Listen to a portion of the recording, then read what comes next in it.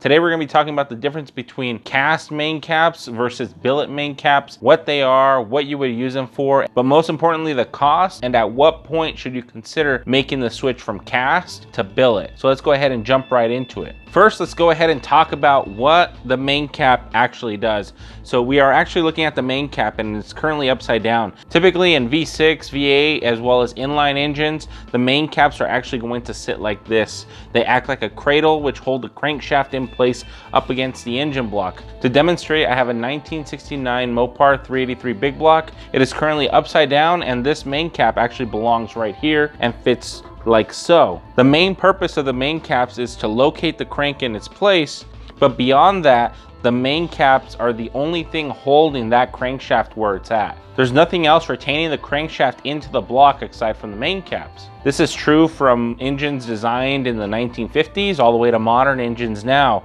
The shape and the size of the main caps and the addition of a girdle may change things a little bit, but overall the general design is about the same. Usually you can judge the strength of a main cap by the amount of bolts that you can run through it. This is a big block Mopar and unfortunately you're only able to run 2 bolts down the middle of it. Lucky enough that the bolts are fairly large in size, but the only thing locating those caps in place are those 2 bolts holding the cap down, and you have these machine surfaces on the edges, and we have to rely on those 2 to keep that crankshaft where it's at. In a typical street application, this is more than sufficient. Depending on how much vibration there is in the motor, you might tend to see something called cap walk, and that is where the cap will actually vibrate in place and it will eventually move around until it leads to an eventual failure. How other manufacturers have been able to solve this problem is that they design blocks with 2 bolt mains like these, or in heavy duty applications they've added a boss to add 2 more bolts on the side, and that's what you would call a 4 bolt main block. Instead of having the 2 bolts right here, you would have the 2 bolts here and then 2 smaller bolts on the side, clamping everything down and holding everything a little bit better together.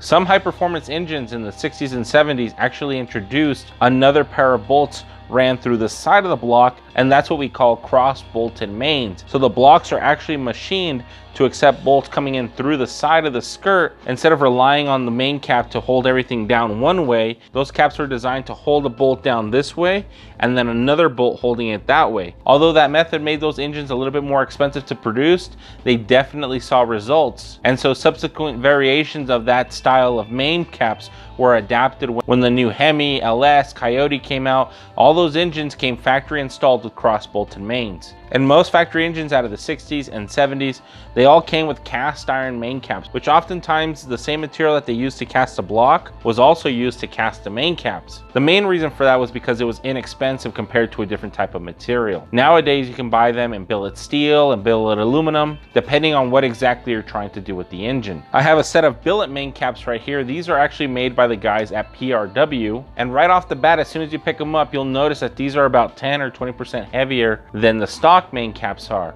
Not only that, they seem to be a lot beefier, and the register that we spoke about earlier seems to be a lot taller on the billet main caps. The taller registers allow the caps to locate themselves a lot better inside of the engine block, leading to a little bit less cap walk. But really the main benefit is the fact that they're made out of billet steel instead of cast iron or cast steel. What that means is that these caps are actually precision machined out of one big chunk of steel. By switching to a billet steel, you can pick and choose the type of steel that you want to use for the main cap, and then with a CNC machine you can dial in those tolerances to a fraction of a 1/10 of an inch. Because you can pick and choose the grade of the steel that goes into making the billet caps, you can then make the caps significantly stronger than the original caps. Like I mentioned before, in a standard strip or street strip application, you don't necessarily need that extra added strength in the bottom end of the block. You're usually not revving out the engine far enough, or you're not putting enough cylinder pressure inside of the combustion chamber to warrant the need to upgrade to billet caps. But once you decide to go over, say, 13:1 compression ratio, and the caps are not known to be the highest quality, swapping out to billet main caps becomes cheap insurance to make sure the whole thing stays together. But that being said, it's not all sunshine and rainbows when trying to switch over to billet caps. Switching over from the stock cast caps to the billet caps requires a machine process called line boring and then a subsequent line hone. So the first line boring process takes the engine block as you have it assembled, and it runs a boring bar all the way through this engine, and it actually makes the bore of the crankshaft bigger. The reason for that is that the bore of the billet main cap is machined significantly smaller than their cast counterparts. The caps that belong to a specific engine belong to that engine. Wherever they are assembled from the factory, that's where they belong. You shouldn't try to mix and match the caps because you can run into issues by messing up the tolerances. The billet main caps are machined as if the engine was brand new, which means the inner bore is actually smaller than the bore of the already machined stock cap. So what's going to happen is that if you just install these straight up against the block, now technically the bottom half of the moon is smaller than the top half of the moon, and so your bearings are not going to line up and you're going to have immediate binding and issues installing the crankshaft. So in order to get that remedied, you have to not only install the main caps, but you have to install the main caps and then get the engine line bored. After the engine gets line bored, the machinist has to switch stones and move on to a process called the line hone. And that's where you would actually oversize the entire bore by a given number, be it 10 thousandths or 5 thousandths or whatever the next standard size is for that engine. So the first process gets it close, and the second process dials it into the tolerance that you need. Because of that, a lot of machine shops will do a line hone, but not all of them will do a line bore because they don't have the right equipment for it. You have to cut about 100 thousandths, maybe even more depending on the type of cap that you're running. And so standard run-of-the-mill machine shops will just not have the equipment for it. The second problem that you run into is the actual cost. I'm in Southern California and my cost to line bore the motor was $950. On top of that, you have the cost of the line hone,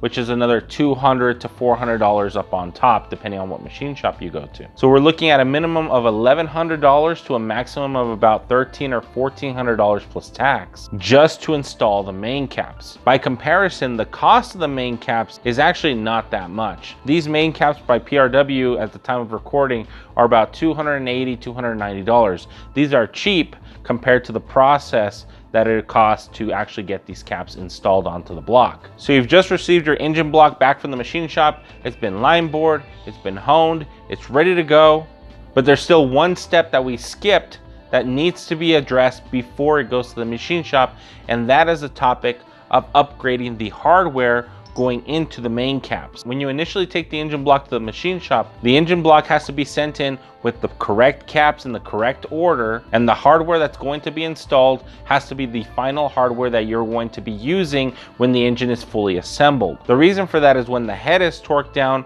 or when the main caps are torqued down, the engine will actually distort a little bit. And so how much it gets distorted depends on how much torque you apply to the fasteners. Whatever hardware it goes to the machine shop, that's the hardware that you're gonna have to run. If you, for example, send in the block with stock hardware torqued to the stock spec, and then pick up the block back up from the machine shop and then replace that with studs, those studs are going to require a lot more torque than the stock bolts did, and so you're gonna introduce a little bit more deformity back into the block. Why that matters is that when everything's torqued down and the engine is line bored, it's line bored to the deformity that it has when everything is torqued down together. Once everything is nice and straight, you really don't want to introduce any kind of other deformities into the block, because that pretty much ruins the entire point of why the engine was line bored and then line honed in the first place. How that relates to the billet caps is that you really don't want to be using the stock hardware on the billet caps, because now that the billet caps can take the abuse, the weak point then moves on to the bolts. And if the bolts cannot handle the abuse, the end results are going to be the same as if you never installed the main caps in the first place. To remedy the situation, I recommend upgrading not necessarily to bolts, but to studs instead. The reason for that is that you have to remember that the engine block is still cast iron. Whatever strength is built into the stock threads, that's the strength that it's going to have regardless. When you install high-end aftermarket studs, the torque rating actually gets increased so you can apply more clamping force onto the main caps. For example, on this big block Mopar, the stock torque spec is 85 foot-pounds, and when you upgrade to studs, the torque spec actually updates to 110 foot-pounds. So you imagine that you're adding 30 foot-pounds per stud onto the crankshaft. More clamping force means less capwalk, and less capwalk means less chance for failure. So although it is an added expense on top of the billet caps themselves, it is absolutely recommended that you upgrade to studs at the same time that you're upgrading the caps. Because if you don't, there's a good chance you can have a failure point. Not necessarily guaranteed that you would, but you could. So now that you know how much it costs and what it takes to get these caps installed on a block, who should actually be looking into installing billet main caps? And the answer to that is it really depends on what you're trying to do with the engine. If it's an engine that's going to see the track every once in a while, you're going to drive it every day, but you're not necessarily pushing it to the limit, it's not really going to do you any good to upgrade to the billet caps. On the flip side, if you have an engine like mine, which is going to see not just one turbo, but 2 turbos and over 100 horsepower worth of air running through the engine, running the billet main caps is almost required. Not because I'm afraid the stock caps will break, but because you've got so much money invested in the rest of the rotating assembly, between boring the cylinders, buying new piston, rod, brand new crank, bearings, the assembly process, and all the machine work, it really doesn't make sense to try to risk it and not install the billet main caps. It just takes you pushing the engine just a little too far, and the whole bottom end will come right out of the bottom of the motor, and the entire motor becomes. So by comparison, yes, $1,500 is a lot of money, but the rest of the motor is also a lot of money. So you have to be honest with yourself and ask, am I really going to be pushing this motor as hard as I think I am? Is this really going to be worth it in the end? Do I really have enough invested in the rest of the block to add another $1,000, $1,500 on top of that to protect it? Now granted, like I mentioned earlier, newer motors may not require the billet caps until much higher power levels. And a 4-bolt main block will take more abuse than a 2-bolt main block. So what might work for some might not work for the other one, and you're just gonna have to figure it out on your own. That being said, in my personal build, we're gonna be swinging to the fences. We're gonna try to pull out every single horsepower that we can out of this motor. And unfortunately, we're gonna have to spend the dough. So let me know in the comments down below what you guys think. I will see you guys all in the next one. Night Wrencher, signing out.